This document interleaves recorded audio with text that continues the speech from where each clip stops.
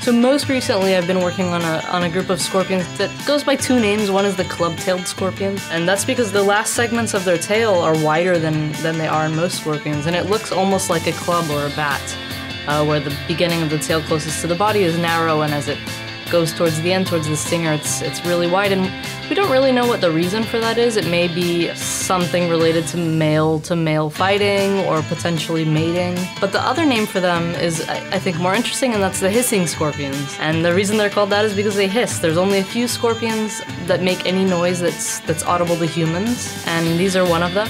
They're a really fascinating group. They're big scorpions, are really present when you see them. People notice them right away, especially because they hiss. And we're looking at what's the evolutionary trajectory of these organisms been?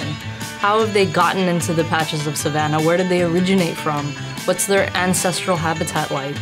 And so what we've been able to figure out is that they've evolved mostly in South America, and then they made it into the Caribbean probably through a land bridge that was a temporary land bridge. It only appeared for about 2 million years, and in those 2 million years they were able to crawl up this land bridge all the way up to Cuba and Hispaniola. And so they're really an incredibly fascinating group, and through this revisionary process, we've described 3 new species, actually, as well as 2 new genera. So it's been a really fascinating process for me.